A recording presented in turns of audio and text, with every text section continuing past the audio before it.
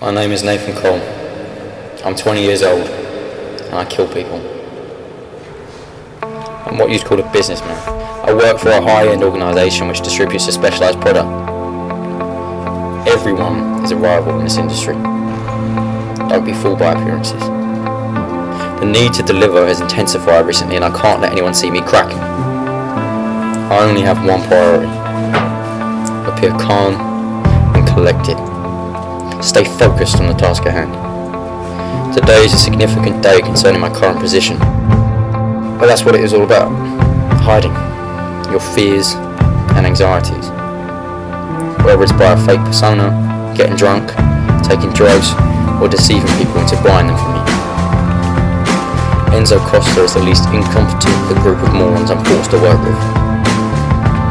Eddie Goodman is a liability to operations. He's loud, idiotic, and despairingly careless. Eddie's not just stupid. He's taken the art of stupidity and mastered it. Eddie can pour piss out of a boot if the instructions are written on the heel. I've grown to hate Pete more than anyone I've ever known. How the hell did the clown find such a high quality product at such short notice? I wonder how much to perform to get there.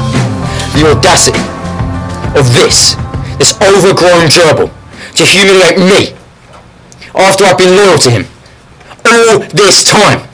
Me! I almost single-handedly revived this whole business. You know what?